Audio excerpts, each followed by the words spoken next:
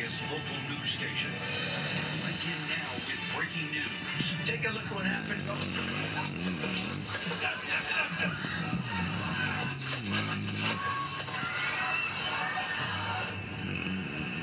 And the breaking news, that shocking scene. Former President Donald Trump has been released from the hospital after he was shot at that rally in Pennsylvania today.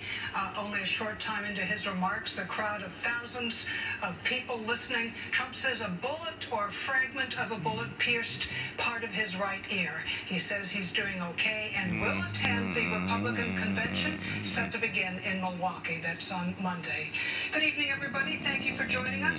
I'm Catherine Heenan. And I'm Dan Thorne. The former president was at a campaign rally in Butler, Pennsylvania. The shooter was killed by Secret Service outside of that rally. One other person, a rally attendee, also dead. 2 others were hurt.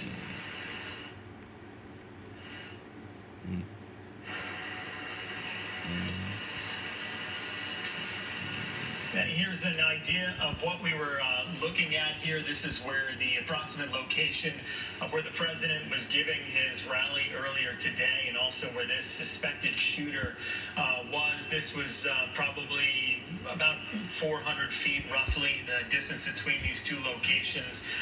We know a 20-year-old Pennsylvania man was somebody who has been only identified by the FBI in that manner. They have not been identified as any other person by their name or whatnot. Just a 20-year-old man that was from Pennsylvania when he did this shooting here in this area. Again, we know the president said that he felt a bullet rip through his ear earlier today as he was giving that campaign rally.